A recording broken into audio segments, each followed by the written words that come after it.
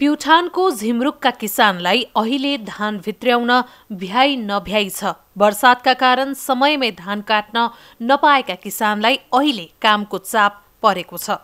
दशैं सकाएर उनीहरू तिहार अघि नै धान भित्र्याउने योजना सहित काममा सक्रिय भएका छन्।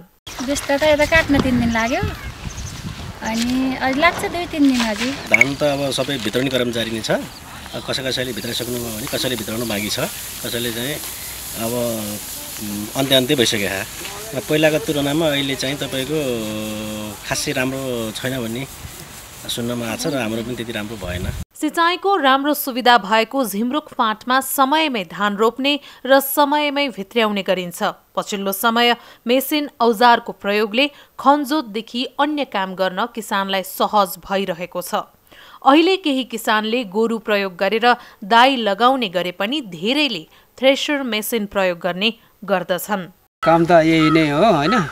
अब यो 4-5 दिन लाग्छ काट्नलाई, अनि त्यसपछि आएर थ्रेसर लाउने, अनि त्यसपछि लैजाने, त्यसपछि तिहार मान्ने कार्यक्रम होला। खेतमा धानमा पराए जस्तो पहिला गोरुले दाइ लाउनु हुन्थ्यो र अहिले धेरै मेसिन लाउनु हुन्छ। झाँटेर छिटेर बिटा पार्नु भयो। पहिला त धेरै बास बस्थे साँझैमा आएर, अहिले अब छोडे। पहिला त 4-5 दिन बस्थे, पहिले गोरु दामा ल्याएर झर्थे, बिहा पाल्न छोडे, अब छिट्न लाए धान। अहिले काले मेसिन लाउन लाए। हामीले त पहिला त दाइ लगाउँथे, रातभरि छिट्थे झाँड्थे।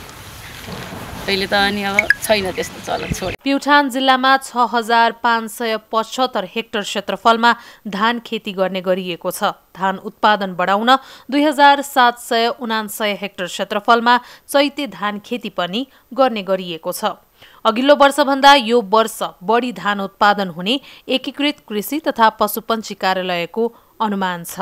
प्युठान जिल्लामा धान खेती लगभग 6575 हेक्टरमा धान खेती गरिएको छ र गत वर्ष 23415 मेट्रिक टन उत्पादन भएको थियो, जसको उत्पादकता 3.89 रहेको थियो र यस वर्ष पनि लगभग हामी 6575 को हाराहारीमा धान खेती भइरहेको हो र हाम्रो प्युठान जिल्लामा धान भित्राउने काम भइरहेको छ। अहिले चापाचाप भइरहेको छ र विशेष गरी यस वर्ष हामीले गत वर्षभन्दा 8 देखि 10% धानको उत्पादनमा वृद्धि हुने अनुमान गरेका छौँ। जिल्लामा धान खेतीका लागि राम्रो फाँट भए पनि अझै पनि कतिपय ठाउँमा सिँचाइ सुविधा पुग्न सकेको छैन।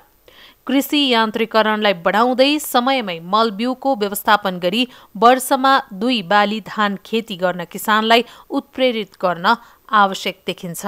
प्युठानबाट सुजल श्रेष्ठको रिपोर्ट।